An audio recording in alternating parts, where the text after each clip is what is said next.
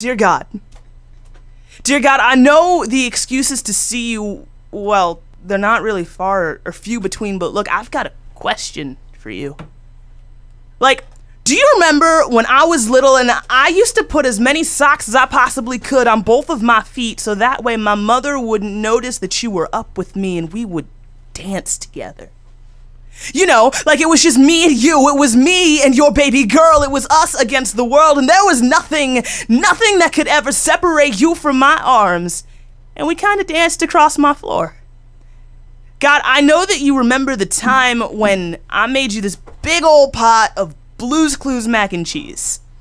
Because for some reason, I took my Sunday school teacher literally when she told me that you were going to come and want to eat with me.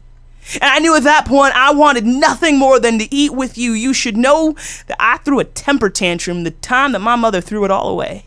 And I bet you weren't proud of that. But just know that the fact is I was waiting for you.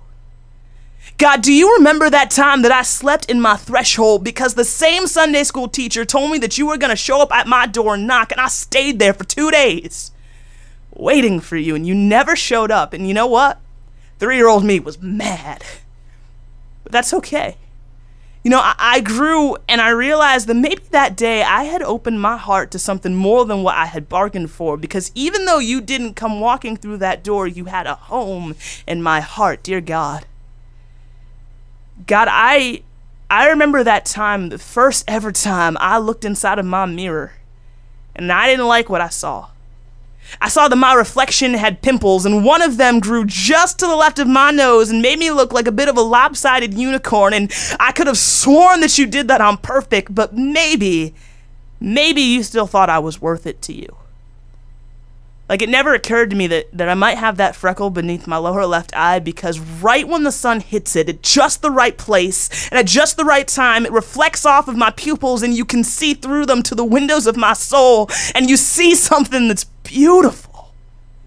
God, you see something that's worth saving. You see something that you have bought with a price, except the problem was I started doing something that adults call maturing. And I'd like to think that I was growing up, but the problem was I started steering towards all of my adventures and my dreams, and I realized very quickly I thought that in my rear view you were waving away from me. But God, what if you were just asking me to come home? Lord, you were asking me to come back and beckoning me back to the only peace that I have ever known. Look, God, you should know that I miss dancing with you.